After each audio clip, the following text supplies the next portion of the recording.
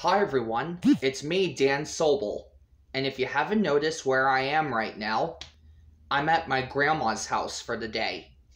So anyways, welcome to my next movie review.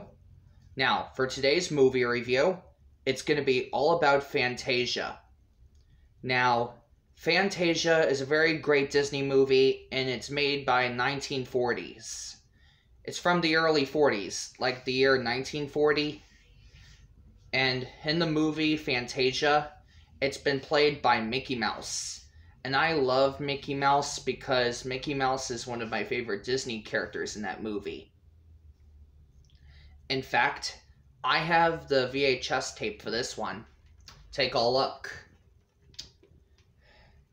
This is the 1940 VHS of Fantasia that I got. I got that VHS tape a long time ago when I was a kid. Although Fantasia is not just on VHS, it's also on DVD, and it's also on Disney Plus. Even though I do have Disney Plus at my house, because Disney Plus is a very good app, and as you can tell on this picture on the VHS case, Mickey Mouse is wearing a wizard hat in that movie. So that's why they call it Fantasia. So I do love Fantasia because it's a very good movie. And I can watch that movie anytime.